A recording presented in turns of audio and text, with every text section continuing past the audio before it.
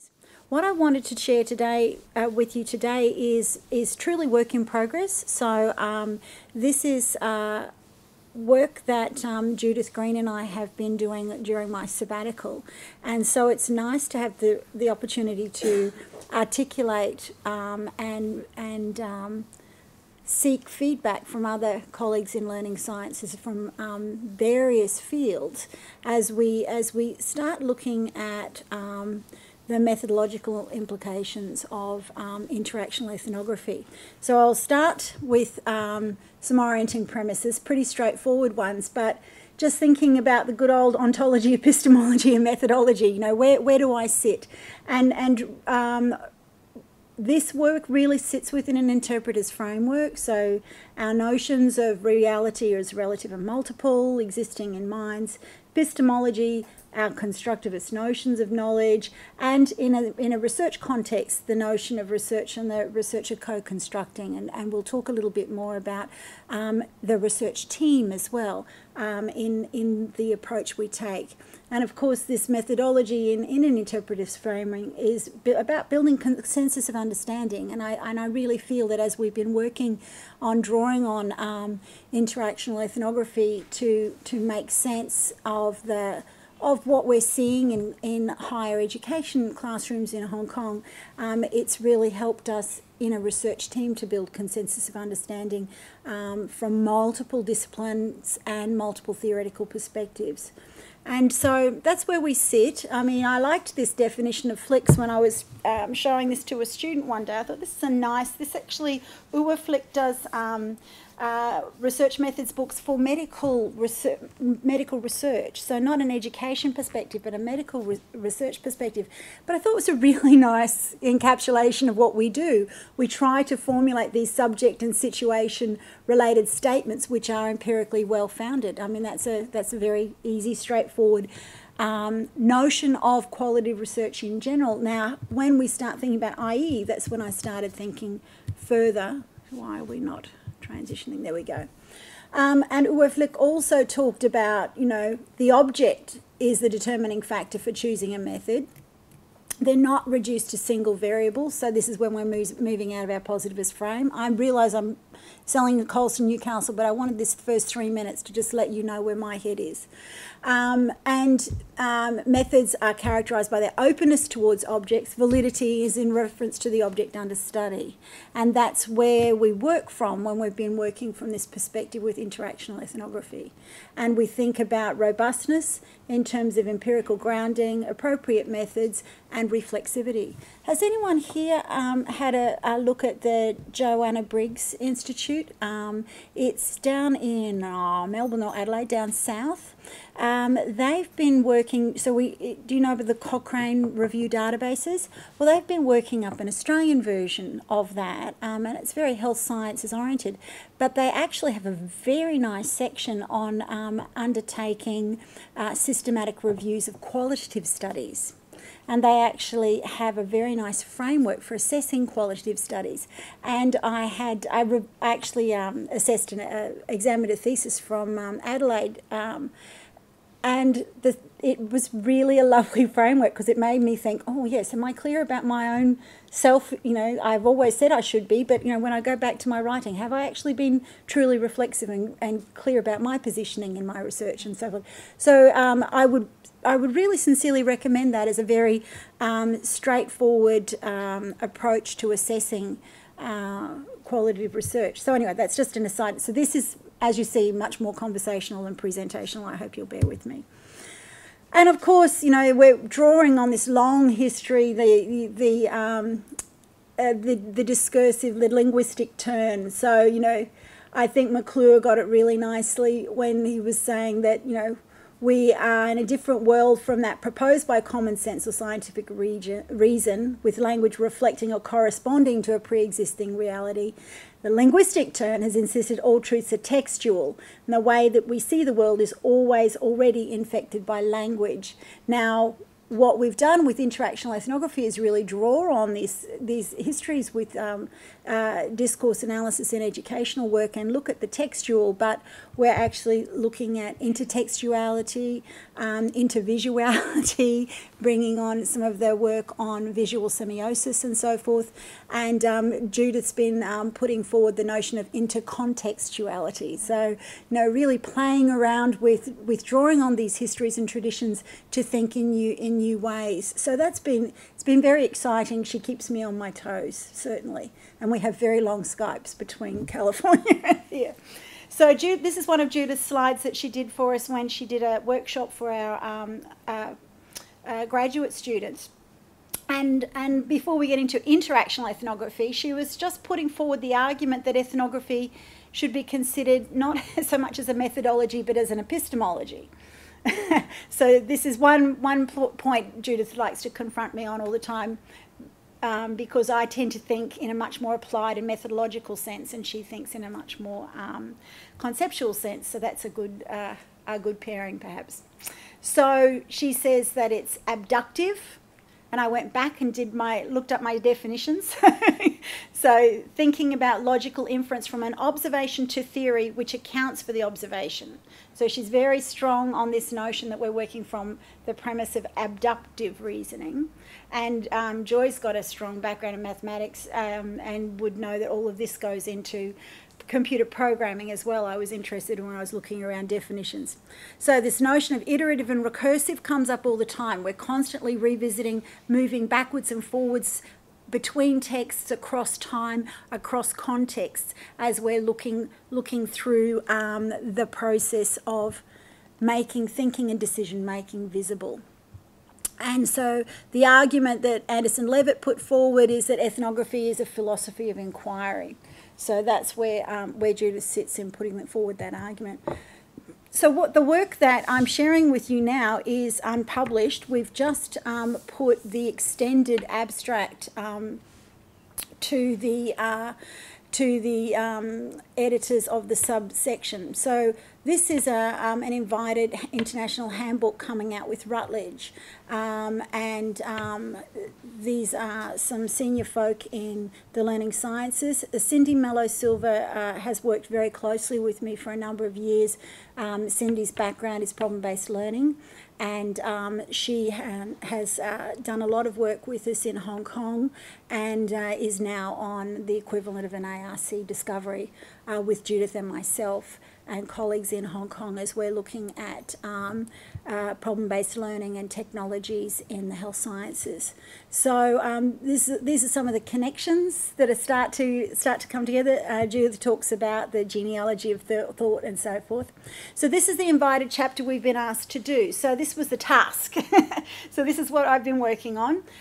In the section on research methods and analytic strategies, we have to give an overview. And we're supposed to share different types of qualitative research approaches, as well as basic and more advanced quantitative approaches of measurement of learning, for the measurement of learning and change, and further focus on mixed methods and approaches to design-based research. So it was really interesting. Judith wrote with a past student who had also visited us in Australia, if you remember, Aldra. They'd written their first piece for a learning sciences piece because even though I belonged to a learning sciences institute, I hadn't actually seen where interactional ethnography fitted with all of that. I was merrily charging along with my own projects because I was passionate about it. And we've had a lot of focus on the educational neuroscience work, and I've sort of been poking away at this, and we've been very successful with this in another direction. But where the two met was an interesting sort of challenge. And then Cindy said, I'd like you to write up IE for this book, and so that really had us thinking. So it first of all had me thinking about, well, where do I situate IE with the learning sciences? And as I said in the abstract I sent you, this shared focus on interdisciplinarity is key, because as Keith Sawyer said in the book, we contributed the chapter on PBL to that 2014 book, Cindy and I, and Jingyan Liu from Hong Kong. But you know, when in his introduction, Keith said, you know, it brings together folk from all of these different disciplinary and theoretical orientations.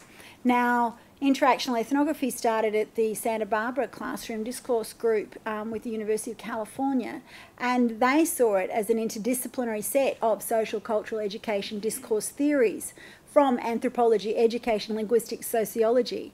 And this is key. This is where I made where it really clicked with me, creating an orienting framework we use to examine the social construction of life, including identities across times and over events. So once we get the notion of interactional ethnography anchoring us to an orienting theory to then give us a rigorous entry into conducting and designing the study, then we can draw on all of these other learning sciences theories as explanatory theories to look at the phenomenon. So this is where, for me, it seems a simple formula, but for me that made an awful lot of sense as we were, as I was working with the method and writing up. Now Judith will already slap me over the wrist for saying method, okay? So I was working with the logic of inquiry. But as I say, I'm very much applied in when I'm thinking about it. Now, the other shared interest, as I was thinking, why does the Handbook of Learning Sciences want us, was the notion of systemic research. So that, you know, the learning sciences is actually trying to broaden a notion and encapsulate the complexities of learning in formal and informal settings. And this notion of system-level units of analysis better preserves the essential qualities of the learning environment, analysing the phenomenon rather than analysing the phenomenon by reducing it to factorable elements. You know, so we have this constant tension between trying to have something that's a tightly designed study that's well controlled to the reality of the messy organic nature of learning and interaction and classroom life and system life and so forth, and the interactions between systems on the classroom. So we all recognise these, and as we work through our research designs and so forth, we're constantly battling these tensions. Now, what happens with interactional ethnography is that we start to move beyond the constraints, I'm being filmed here, I'm conscious, beyond the constraints of conversation analysis. And I work with conversational analysis studies. Ethnomethodological approaches have been very dear to my heart for a long time. And we have another ARC on CA with Paul Drew, if you're a conversation analysis person.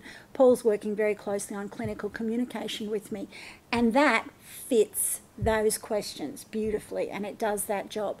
But I've always struggled with ethnomethodology, and particularly CA, as an in-the-moment analysis, when learning is ramped up over time, you know. So I've always struggled with that tension, and that's why IE makes sense for me.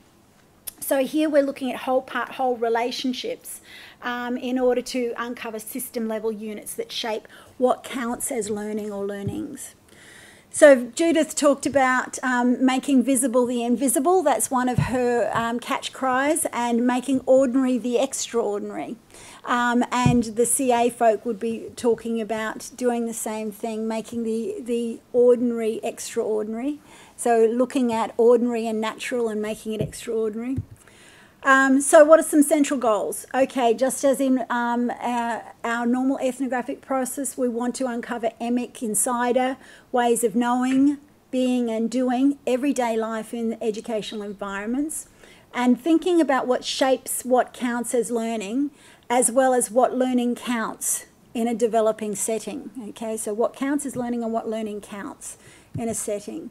Another central goal is this tracing, and this is where I really like it, because we get this across time over context notion happening. Tracing how and what members in settings propose, recognise, acknowledge and interactionally accomplish. So you can hear some of that ethnomethodological talk in the background there, as socially and academically significant.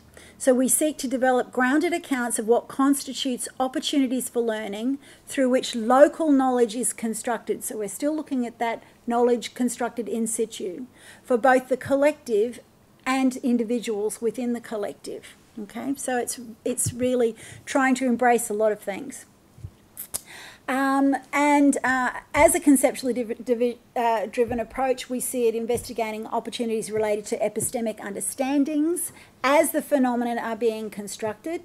Through interactional, intertextual, I'm arguing for more intervisual, and that's what the work in Hong Kong with our PBLN technologies is really starting to highlight. And Judith said this is where our applied work in Hong Kong is contributing to her thinking, because we're seeing all of this work of the intervisual happening so much.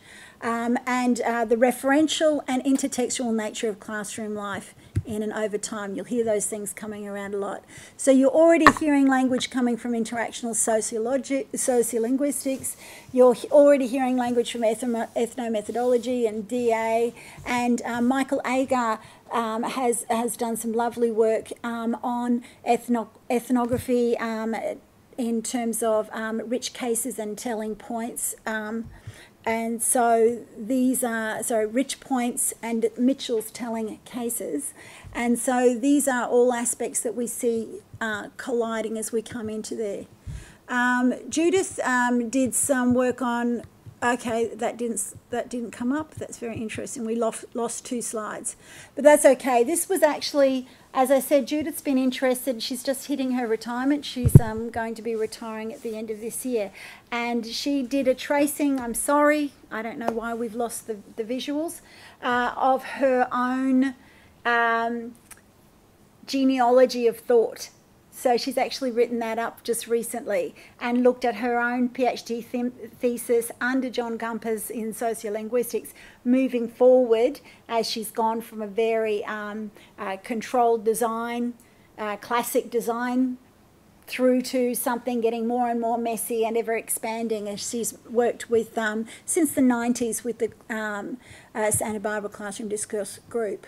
So if you ask Judith to write with you, this is the kind of sentence you come up with. Okay. So we said we wanted to, we actually are modelling the paper. I found something by James Heap on applied ethnomethodology, where he talked about what big questions does it offer and so forth. And so we're going to kind of create a little bit, as we write this up, a bit more of a conversation with Heap and so forth, and acknowledge that process. But big questions: how, in what ways, with and for whom are learning opportunities constructed in particular environments, with what kinds of outcomes or consequences for subsequent actions by both collective and individuals within the developing collective.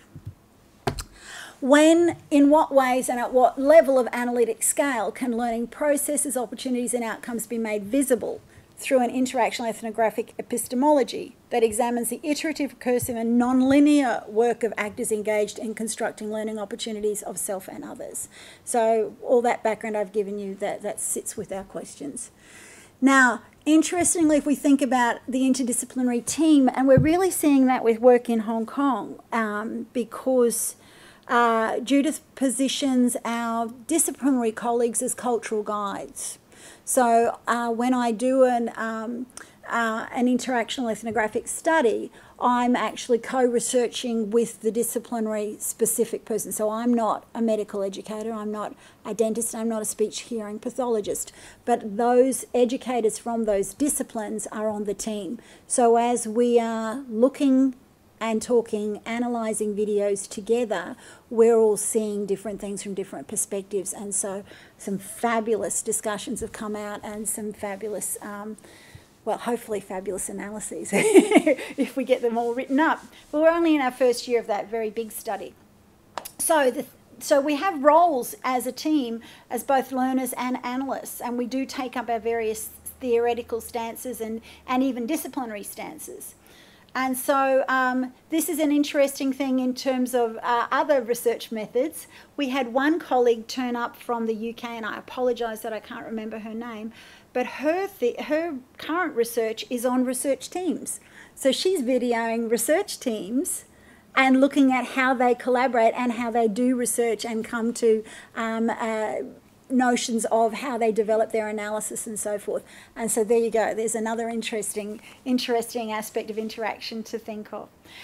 So we look at how collective activity creates potential opportunities, and how we learn from the collective activity and make visible certain things. We've just done a lovely piece of analysis with my colleague from medical education, and worked through the methodology, and it also enlightened him as to how the students were working and the things that he put faith in that should happen when he walks out of the room. We actually saw them in action as we had the ethnography collecting all the student artefacts and data, and he was like, oh, they did do that. Oh, they did. Oh. And so a lot of problem-based learning is about trusting the students, and so it was very interesting to see that happened. And also this notion of case and cross-case analysis. So some principles of operation: we construct an explanation of the cultural processes, practices, meaning and knowledge, previously unknown, using this logic that we've talked about. Field workers should uphold the attempt to leave aside ethnocentrism. This is something that Judith's also talking about, us as researchers in the research analytic moment and in the collection of field work to step back from our ethnocentric in terms of our disciplinary and theoretical stances, which is an interesting swing on ethnocentrism, and maintaining open acceptance of the behaviours and actions of the members being studied.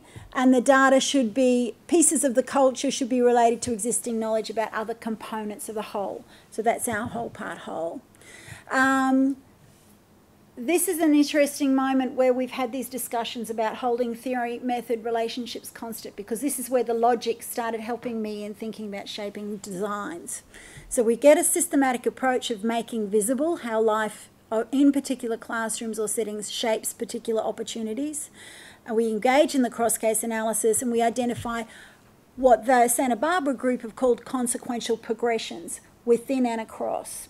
So their work started in tracing one teacher in and her literacy practices in primary schools.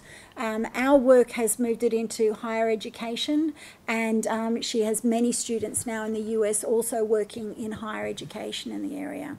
So we have a conceptually organised archive, a systematic approach to analysing mostly video records, but we do draw in other ethnographic artefacts at multiple levels of scale, and we're thinking about how these are intertextually tied.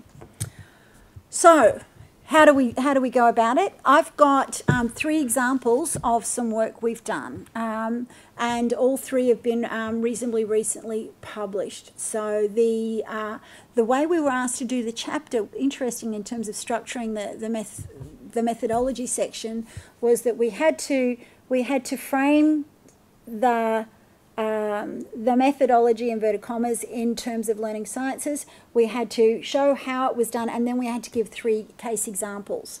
So we're using one of mine and 2 from the States as our case examples in 5 to 6,000 words. So that's a challenge in and of itself.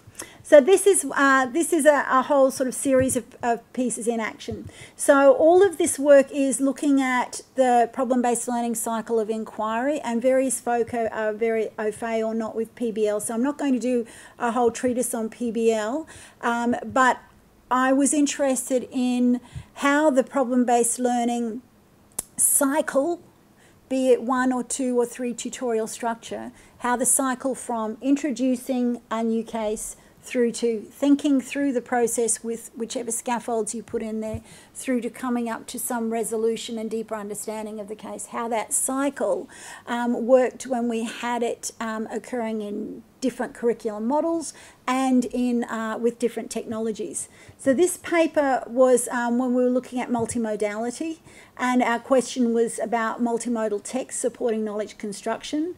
And so in this one, we looked across student learning environments. So we had recordings of the PBL tutorial classrooms and recordings as they went into self-directed learning phase. And you know how that's such a black box, trying to actually record students when they're off in their own study. So actually invited the group to go up and do their self-directed learning in the lab so we could video what they were doing, but left them then to it. And the overtime was focused on the one problem cycle. So this is about a 2-week cycle where the students have worked through this process. So once again, for some reason, anything that's an image cut and paste in there isn't coming up. Don't know why. Anyway, the constructs, the historical overtime analysis, whole part whole, and consequential progression. How do you actually show this then? Is by constructing event maps. Okay, so what you do with an event map is that you're trying to show, to situate your telling case or your anchor moment, that moment where you're looking through the video data going, how did that happen? Why did that happen? What was that rich point? Agar's rich points, Mitchell's telling case. Why did that happen? So what we did is situate across the curriculum. We looked at this one was broken up into 2 modules per semester, and this is the 9th problem in that cycle. And then we looked at learning events incorporating online learning objects. So that was the first focus. So I kind of went in, I had the recordings, and then it was a matter of going, okay, well, how do we actually start looking at it in terms of learning objects? So in the problem, Two-Face, they usually have a story title to them, a semi-narrative structure, had 3 events. Day 1, we had the formal tutorial face-to-face.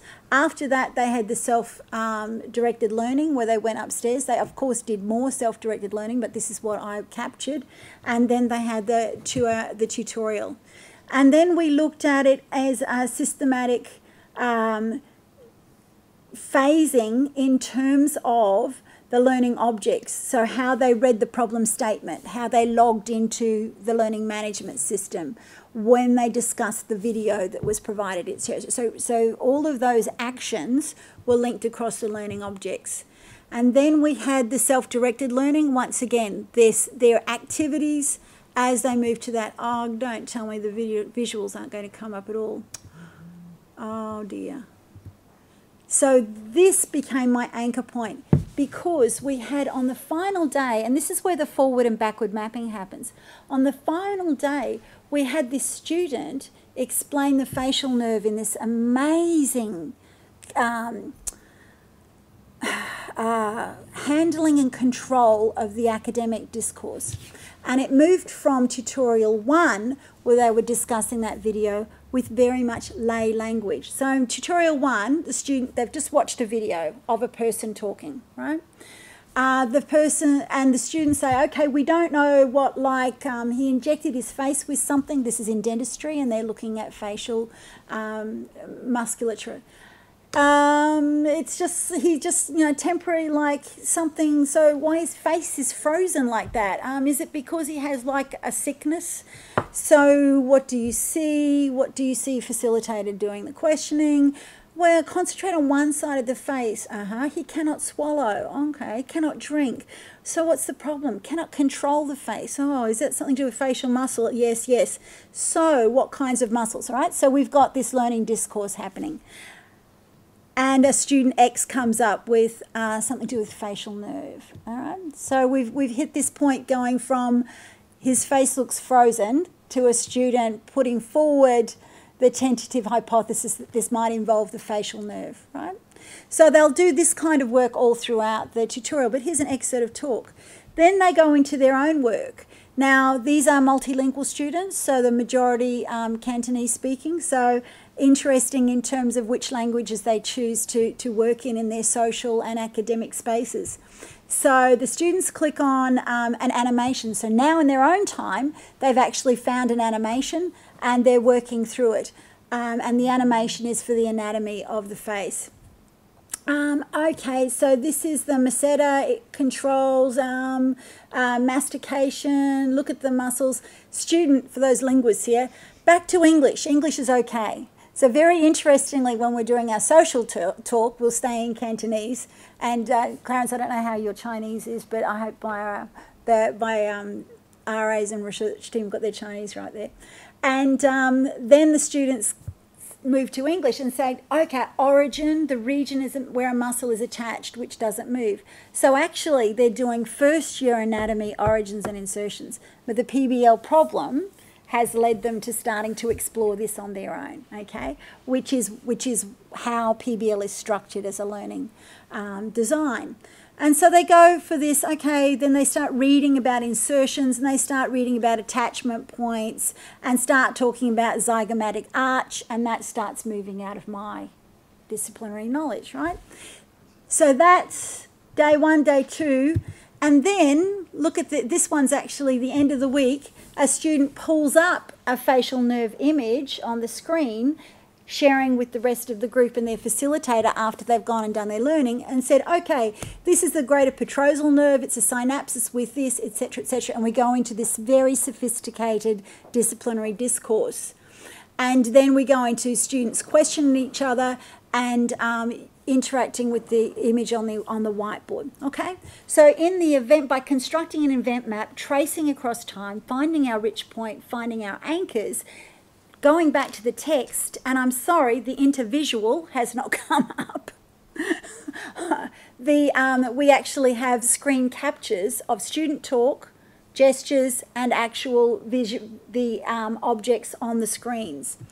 And so then, as I said, thinking about, we've held the orienting theory to our methodology, so we're thinking about social construction of knowledge, but then we've seen how that occurred. So what explanatory theories could I draw upon to say, okay, this phenomenon, as we've disclosed it through this approach, how can we then think about explaining it? And of course, that's where I started working with Gunter Kress's readings on intervisuality and thinking about the intervisual links between all of those texts and artifacts. And also Joseph was talking about Vygotskian work and mediating tools and so forth. So we get into this notion of semiotic mediation with the online system, with the interactive whiteboard, etc. So the second study we put into, this was a sort of retrospective for celebration of Howard Barrows, who is one of the founders of of PBL in medical education. So the Interdisciplinary Journal of PBL did a special edited collection, and we put a piece in there on our interactional ethnography. I'm just paying attention to the time. So we focused on learning technologies a bit more here on interactive whiteboards. If we can't see the visual, this is really going to be rubbish. But anyway, another event map, anchoring in time across the year of the curriculum. The new project, we're trying to anchor across the years of the curriculum, ramping it up, so the scalability, and across contexts of the curriculum from PBL to clinical learning. So that really is highly ambitious, but good fun. So once again, in this one, we looked at problem exploration. This is a very complex one because it's a third-year group, and so they have a lot more disciplinary language. They're looking at radiographs. Why? Okay. So we have radiographic photographs, images for the problem as stimuli for the problem to stimulate the inquiry. And then we have the students going into and what happened here was what Judith would talk about. I'll get all of this data and get to the talk. What Judith would talk about is a frame clash, where a student was getting it wrong. So we get this idea about the problem statement. Does anyone have to add? Discuss this photo, a concave profile. So this was the point about the profile of the face as they're looking at actual oral maxillofacial surgery and a facial profile. And the facilitator asking where they got terms from. Okay, describing the photo, the profile, the facial proportion, and then they talk about reduced lower facial height. What is normal? What is lower height? Where do you measure from, etc.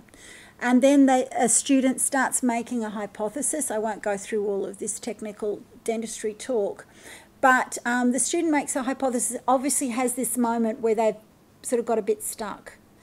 And the student went silent from that point in the tutorial. So sometimes, and I had another student do a PhD on silence in PBL, which is just fascinating, because it's the silent moments that can actually be very telling. So this student went quiet from there on.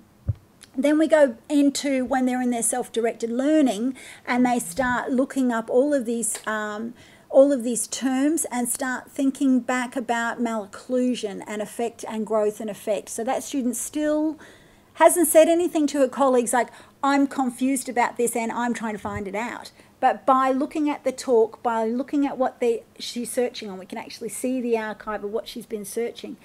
We can see that she's leading towards poking away at this critical point when she went quiet in class after putting forward a hypothesis that sort of didn't seem to be a winner. Then the student comes up and starts trying to explain things, and the teacher goes, okay, just draw it.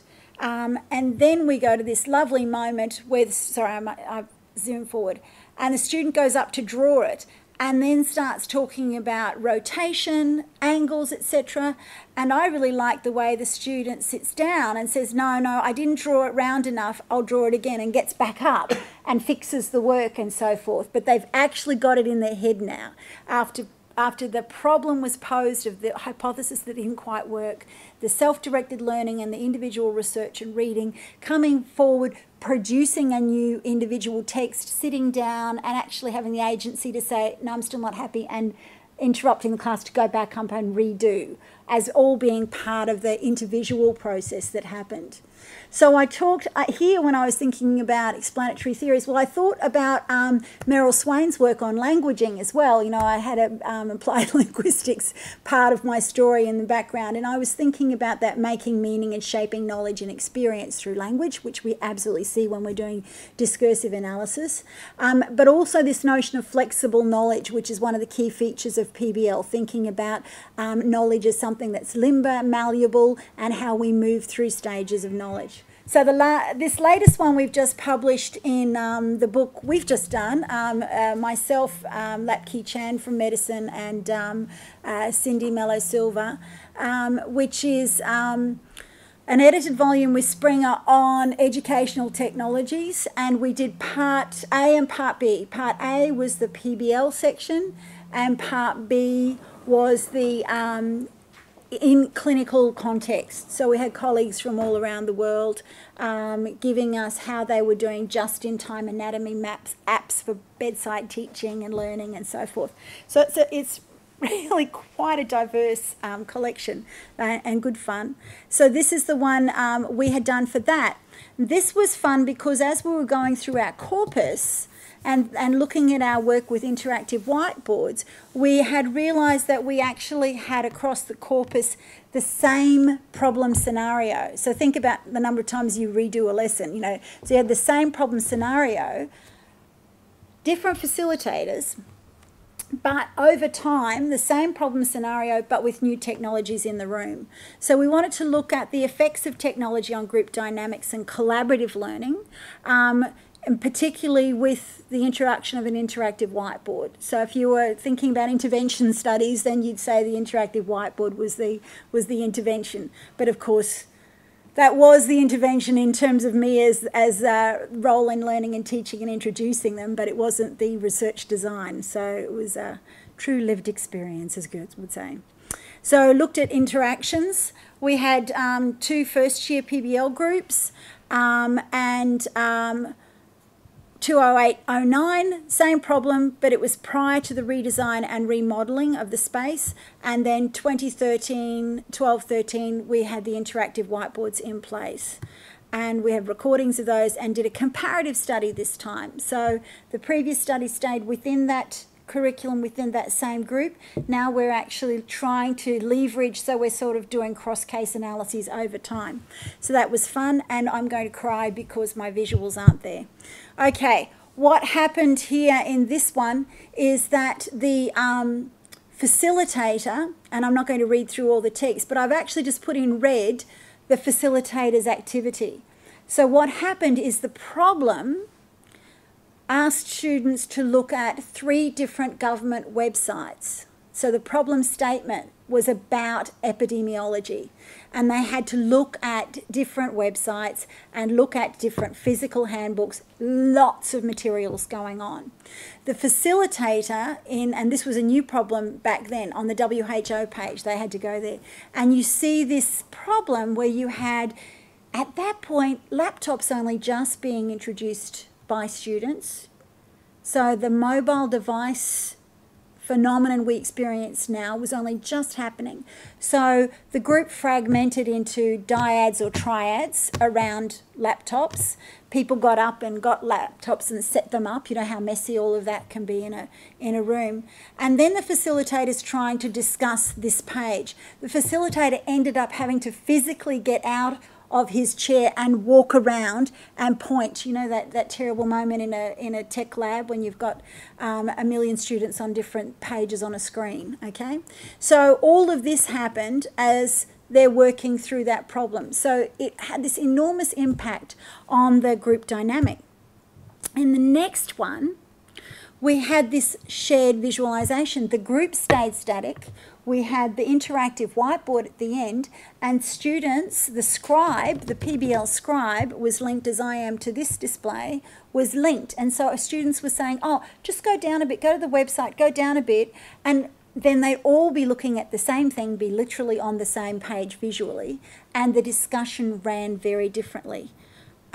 Once again, apologies why we don't have that there. So we had shared visualization, and then we had shared mediation as well, because we had the scribe recording the notes and putting them up onto the shared screen while the students were discussing, and the students directing the scribe to change text, change from websites and so forth as they discussed. So the first one, group fragmentation, was our problem. Social cohesion reduced, collective cognition inhibited. And then the facilitator behaviour became more about supporting cohesion, because PBL is very much focused on group cohesion in the dynamic. In 2013, we had varied individual accessing of multiple online resources. So all the students in 2013 still had their own laptop.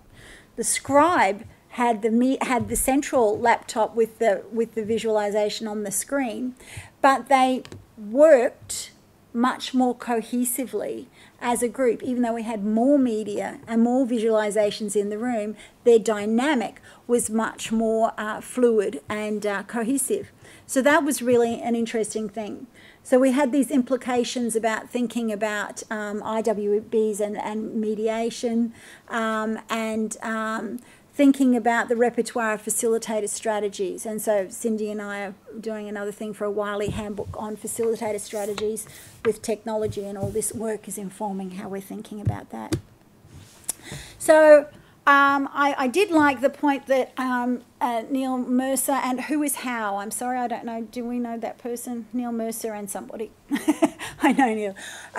Was making this argument about sociocultural perspectives, because I think, you know, sometimes in our qualitative work with the social and the cultural, we start leaving the mind out of things, and so I think it's important that we move theoretically, and perhaps we've had our time to establish the validity and the warrant for qualitative approaches and so forth, but we do have to think about individual processes of thinking and learning, and this relationship between social activity and individual thinking, vital and distinctive characteristic of human cognition, which underpins cognitive development. I mean, every teacher will say, yeah, sure. But I think as we've built our fields, we sometimes tend to bifurcate and create walls around some thoughts. So we think that study also supports a notion of knowledge as shared property, and the cultural tool appropriation. And just to finish off, so we see IE as drawing on particular theoretical developments, as you've seen from all these fields, and trying to construct this notion of a logic in use. And we want to identify and construct boundaries of relevant units for analysis. So we've tried to still retain a sense of empirical rigour, creating boundaries, but also being clear about the larger picture beyond what perhaps an ethnomethodological study in the moment could give us. And thinking about these referential and observed links between units of analysis, and thinking about multiple levels of scale. So this new study we're doing, as I said, is trying to scale up even further. And that's us. So thank you very much for your attention.